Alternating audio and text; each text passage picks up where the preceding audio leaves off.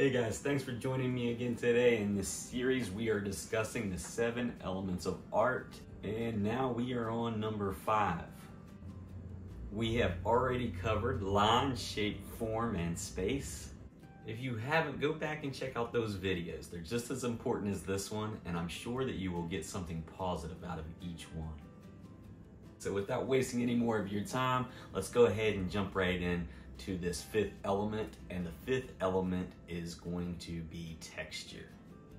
Texture is referring to the way something feels when it is touched, or the way that it looks like it should feel.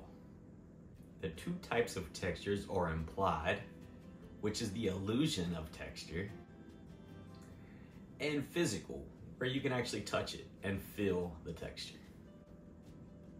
Now let's just not go around touching paintings. That's probably not a good idea. So the physical side of this is you can use paint thin or thick. Thin would be smooth, thick would be more rough.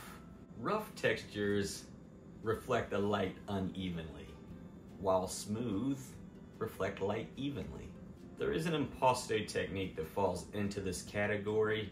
I'm not going to get into that right now, but you can look into it. It's pretty cool. I use it when I do some of my palette knife paintings. So then you have the implied part of texture, and to create that, there are different techniques to use, like cross-hatching, which is just using lines that are parallel to and crossing over each other. Stippling, which is using dots, and scribbling, which most of us did as kids, but it's just a random use of lines and dots. I would like to show some examples of this in some of my old works.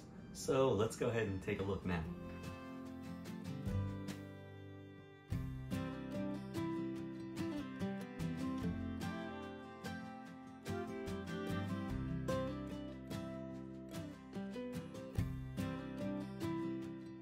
Okay, so that pretty much does it for texture. Next, we will be discussing color.